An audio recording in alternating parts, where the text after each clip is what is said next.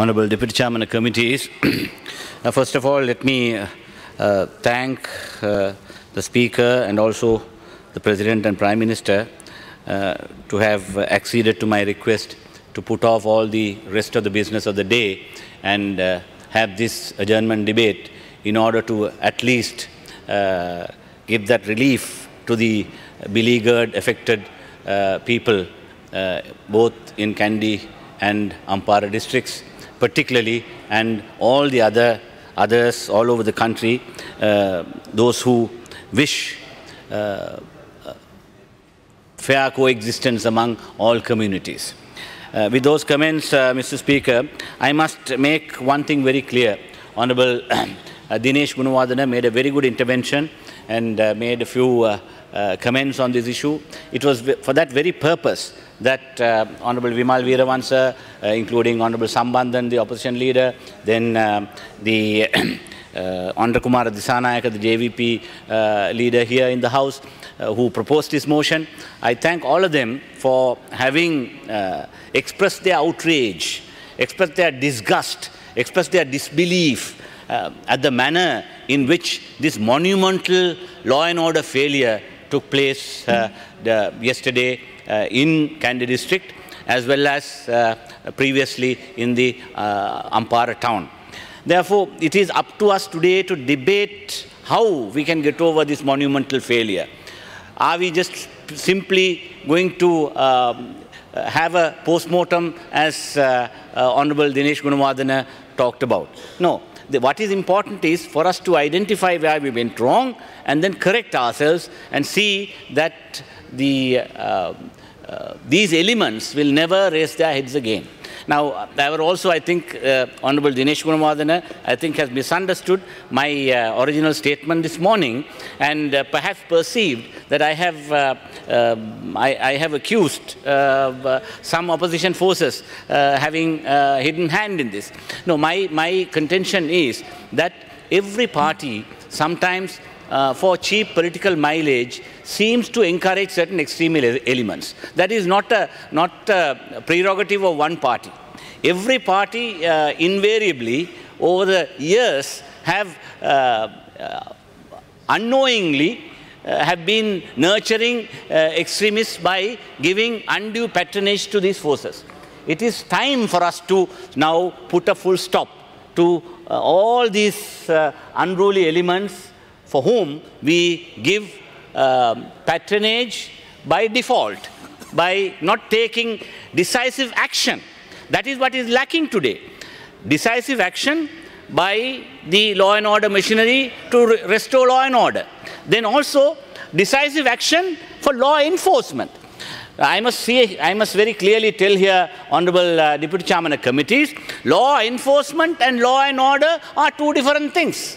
They are somewhat interconnected, but then what is happening today is sometimes the police department, higher-ups, officials, those who inquire into it, in every incident, they try to soft pedal on the law enforcement in order to get the cooperation of unruly elements to restore law and order. That is what is happening. That is simply what has been happening all throughout these years. Now, this mindset has to change. Law enforcement should not leave any stone unturned. They must look for the evidence, bring the evidence through the correct channels, and then convince the magistrate and take punitive action. The deterrence must be practiced. Why do we put somebody behind bars for remand until the inquiry is over? Because they can come and interfere with the inquiry. They will bring undue pressure. Now, all that pressure has to be resisted by the law and order machinery. That is not happening.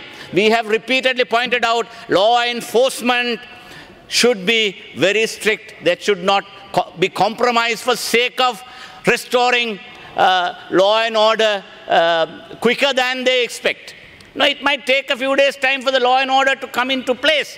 But then, in order to appease these unruly elements, if you allow them scot-free from being remanded or kept in remand custody for some time until the proper investigation is carried out, these things are bound to happen. This is what happened. during the Ampara incident, as well as I am sure if we don't take proper action regarding the Kandy Teldani incidents, similar events would repeatedly occur all over the country. So therefore, it's a very, very simplistic issue that we are faced with. So that has to be realized, and that I have very clearly brought it out in this morning's special cabinet meeting before His Excellency the President. Of course, we have imposed an emergency, and none of us want an emergency being imposed in this manner. But then, in order to see, at least to give that solace to the affected people, that effective action is bound to be taken, that we will have to tighten our laws. In fact, I must insist that we should not resort to emergency regulations alone to bring the culprits to book, because as soon as we remove the emergency, all these people will go scot-free. So we have to use the strictest possible laws available. I know we brought the hate crime as an offence in the penal code. Then there were some objections because Honorable Vijayadasa Rajapaksa at that time tried to copy the same PTA regulations into penal offence in the penal code. Therefore, there were some objections, and that had to be taken out. I think it's time for us to reconsider that and then introduce this offence, which is now part of the ICCPR Act, which we are using sometimes sparingly. And there is a serious inhibition in the police department against using these ICCPR provisions to keep people in remand. If they can do this in the Jintota incidents, why not do it in the Ampara incident? You see, one rule for Jintota, another rule for Ampara. Who are the people who intervened in trying to alter the B report and gradually reduce its impact and take away the power of the magistrate to keep those culprits in remand? So this had to be looked into. And that again, we must also say, now look at the Rajangana incident. 60 farmers for having protested regarding the water project, which of course comes under my ministry, which is quite justifiable. They have all their right to have a demonstration, whether they had political motives or otherwise. What did the police do? They kept them in remand for several days, right? If you can do that, why cannot you do that, take the same attitude in the Ampara incident?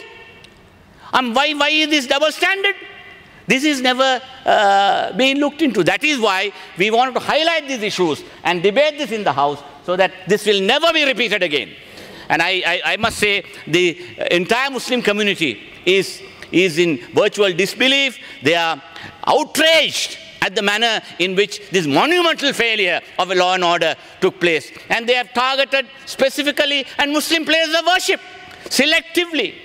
Last night, not only in the Digana Teldani area, it spread on to Katukostata, it went to Aladania, it went on to Kahalla, and far-fetched areas. You know, they were attacking mosques. What is the necessity for these elements to engage in this? So shouldn't we apprehend these culprits? And is our intelligence services so impotent that they are unable to identify these forces? We know these elements. We know who have been involved in it. There have been enough evidence available. We have seen what was happening. I have been talking to these police higher-ups for the last 3-4 days that with this funeral there is going to be a massive mayhem.